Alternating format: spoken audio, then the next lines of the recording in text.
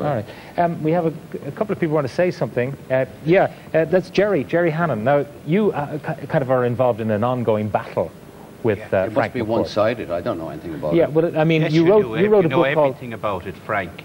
You have been peddling lies about Limerick for the last 2.5 years.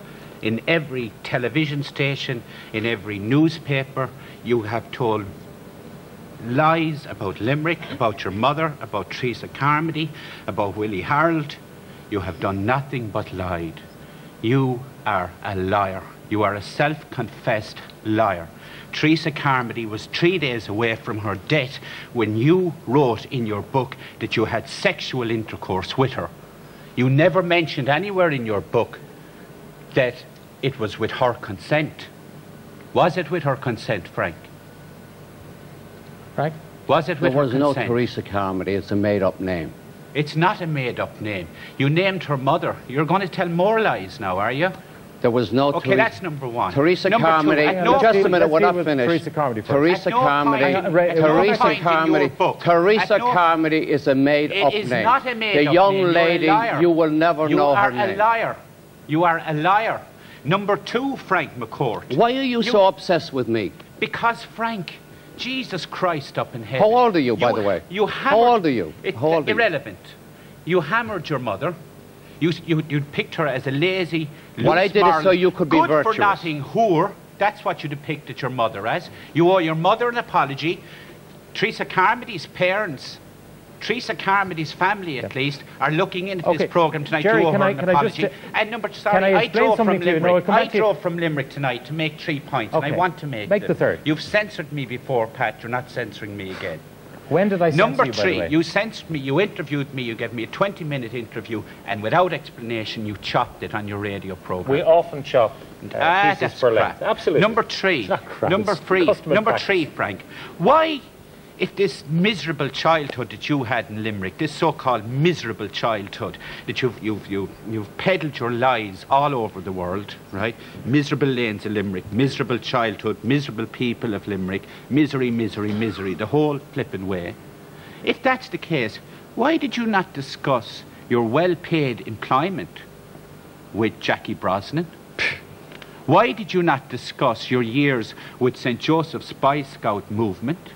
You never discussed it. Okay, but the same reason St. Joseph's Spy Scout was the elite Spy Scout movement. You've had enough time now. Hang on, Gerry, can I just ask you... You are a liar. Okay, you've made your point. You're a liar. Gerry, can I ask you one question? And I think it's the reason Frank was asking how old you were, is that he's writing of a time from before you were born. Frank, Pat, I mean, isn't that so? You're a journalist, you've heard of research. I have interviewed over 70 people that are contemporaries of Frank McCourt.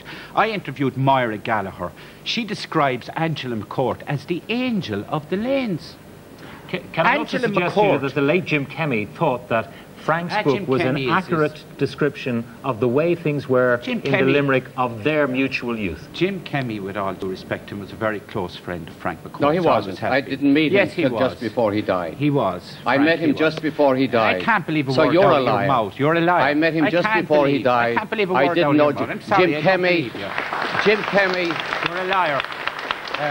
I'm not sure who the audience are applauding, by the way, but I must let Frank get back in from the charges to respond to the charges you've made. The name Teresa Carmody was one I made up because I was not going to name the actual person. The name of the girl in Bavaria. You seem to have a morbid fascination for necrophilia. I do. I like women. For necrophilia. If you don't mind, I like women. Necrophilia. I love women. I'm mad about women. I've been married 3 times, and the one I'm married to now is going to last forever because I'm infatuated with women. Women who are 3 minutes away from their death. my own wife, I make up a false name. I don't know why you're so obsessed with me. Don't you have a life? Go ahead and live. Do something. Women. Go ahead. Find a cause. There are poor people in Limerick. Go and help the poor of Limerick.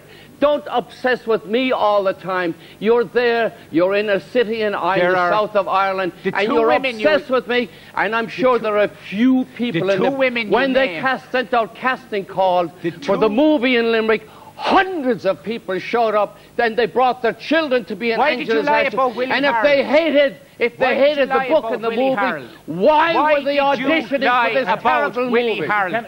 You said Willie Harold. Gerry, you said Willie Harold. You said Willie Harold. I want to go down here because you said because there's one thing I want to ask you. This man it's hang on, it's the question. It's I the made a question. mistake. Yeah. Most people watching this have no idea of the people you're talking about because it's fine detail about Limerick. You've made your point that you think it's very inaccurate.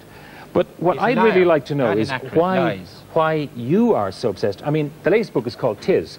You're bringing out a book called Tisn't. It's called Tis in My Ass. Okay, I wasn't given the full title.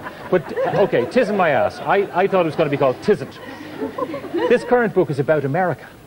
It's about his experiences in America. Now, what are you writing? He spends his time in America reminiscing about his miserable days back in miserable Limerick. What do you know about his life in America that you're going to contradict everything? Zero. So why are you writing another book? But who says my book is contradicting? Well, Ashes was your last book, Ashes, was contradicting Angela's. Ashes was another side of the story. It was about the people who were happy, who lived on the lanes of Limerick, my relatives. Okay.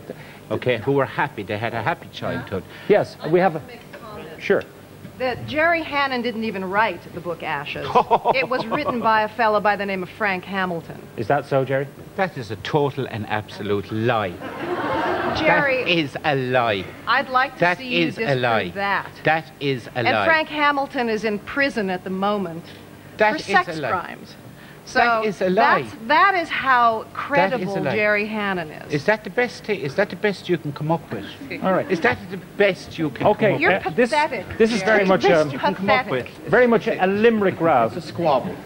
It's a squabble, and we're going to move on because we have to meet other people.